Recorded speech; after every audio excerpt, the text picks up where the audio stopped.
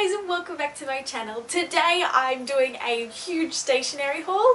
I've been shopping for the last week in Japan, so I found some really awesome stuff, and most of the shops I found in the Hello Sandwich book. So if you're interested to know where I've been finding them, they're all in here, and hopefully I'll link most of the shop names in the description box below, but there are some that I just literally stumbled across, so unfortunately I won't be able to link those ones in the description. So let's get started. Also, sorry about the sound. I am right next to a train track, so there's going to be a train going past all the time, so I might have to stop a few times. So let's get started and I'll show you what I'm going to start with. I'll start with my favourite ones first. So these two little guys came from a really small shop, and I was at the autumn festival, so I don't even know where it's from, unfortunately, but there is a name on the packaging, so I'll just put that name in the description box. So these are little badges. So I've got badges as well as stationery, but I think that kind of ties in with the category. And they are so cute. So this little guy is an ice cream, but he's got the ice cream has a face and legs, and it's like a little ice cream man sitting on top of the cone. I love him so much. And also this guy is a little ice cream, but he's like a floating ice cream head, and he's got like his little bathers and a little straw. These were handmade, so they were quite expensive. They were $10 each, but I couldn't put them down, so I'm going to put these on a little backpack or a little handbag. So kawaii! So I'll get all the stationery that came from shops that I don't know about done first. I know that's really annoying that I can't give you names, but these two I found at like a little vintage store. So this one looks like really old stamps, but they're not stamps. They kind of look like stickers, but they're the shape of stamps. I have no idea what this is. And this one's a little book, and it also looks kind of retro. So I think I'm going to frame this one. I've got a whole bunch of retro stuff that I think I'm going to frame and put on my wall. So I love that one. This one was around $3 and this one was around $3. So these two together were around $6. So this little one here was also a shop near the Autumn Festival. So again, I don't know where it's from, but you could probably find this around Tokyo. It's very popular, and it's a little Astro Boy badge, and when you flick it, it changes to Astro Girl. Yeah, so I think you'd be able to find these ones around, but I really like my badges, and I'm going to collect weird Japanese badges. So this one was $2.50. Alright, now all the rest of the stationery, I know where it comes from, so I can give you names and addresses. So I'll start off with this one. So this big bag here is all Heidi. And there was some really cool stuff here because it was all, I think, handmade or designer. So I got 2 washi tapes, and I love this one. This one is like this really weird stripy cat, and it kind of reminds me of the cat out of Alice in Wonderland. And this one kind of looks really whimsical and like a dream, and it's this girl riding a horse. And there's like animals flying as well, so I really like that one because it's so different. The next thing is this little handmade pencil case, and I just loved the design so much, so I had to get that one. It was only $10, so I thought that was really good. These two were about $4. This next one, I just really liked this design. It had beautiful characters all through it, and this one was about $3.50. And this last one, again, is just really beautifully designed. I love this kind of design. It kind of looks hand-drawn. This letter set was $4.50, so it even comes with the envelopes as well. It's in the same town as the Traveller's Factory, so if you're going to go to the Traveller's Factory, I highly recommend to go to Heidi if you like kind of handmade looking things. Found this kawaii rabbit store. So these are all in my vlogs if you want to see the actual stores, but it's called Rabbit Department, and it just had the most beautiful postcards. They're just so quirky and unique. I liked them so much just because of how different they looked. So this is a little snail girl. We've got the little Alice in Wonderland, little frog people. I like this one so much. And a little boy and I think it's a deer behind him. So just the colours of these, like the pastel colours, I just fell in love with, so I had to grab those ones. So I'll do the Traveller's Factory next, since we're kind of doing stuff from the same area. And the Traveller's Factory, I think it's well known around the world. They have beautiful stationery based around travelling, so they've got lots of like travelling notebooks and yeah, just everything's like travel related. They've also got a little stand inside where you can write your own letter and you can use a lot of their products. They've got lots of stamps and stuff. So I actually stamped all these envelopes.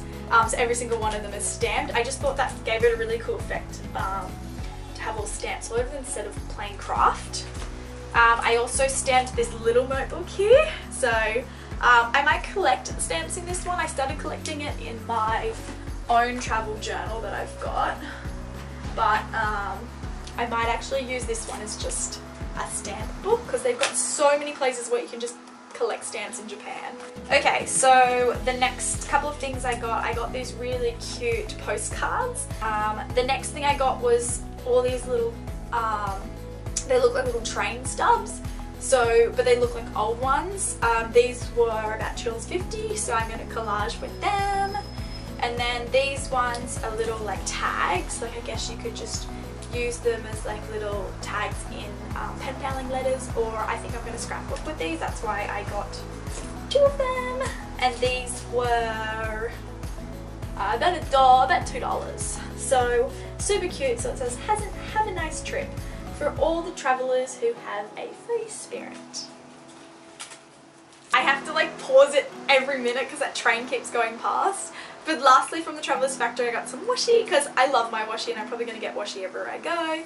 But again, they were just travel related. The top one has like the train line, little symbols, and the bottom one has like a picture of a long train.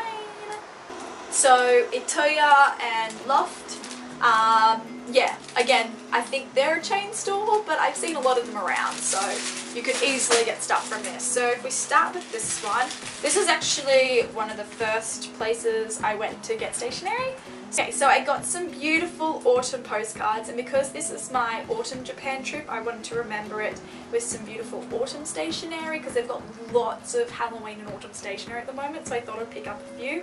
And they're just really beautiful designs, these ones. So pumpkins and cats and like autumn leaves and like autumn fruit and vegetables. So I just thought they were cute to pick up to remind me about the autumnness of Japan, if that makes sense. That didn't make sense at all. So I got these really cute washies. So the top one is like little letters and pens, and it really matches the theme of pen paling, and then there's a cute adorable little lambs in between, and the bottom one of these little houses, and it got autumn trees running throughout. So again, I wanted to pick up some autumn stationery.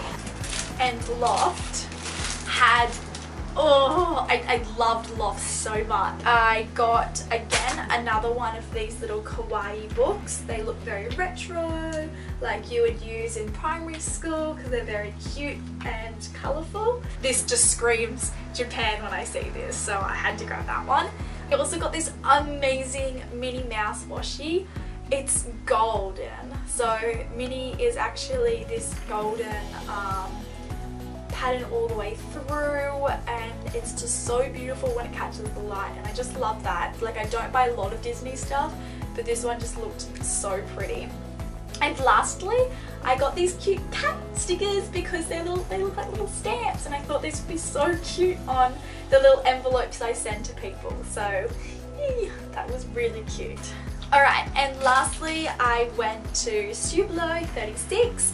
Again, this is a really small shop and you have to go up these little stairs, so you could definitely walk past this and not even know it's there. So you might have to use like Google Maps or the Japan travel navigation guide to try to find your way there, because I walked past it like 2 times trying to find it.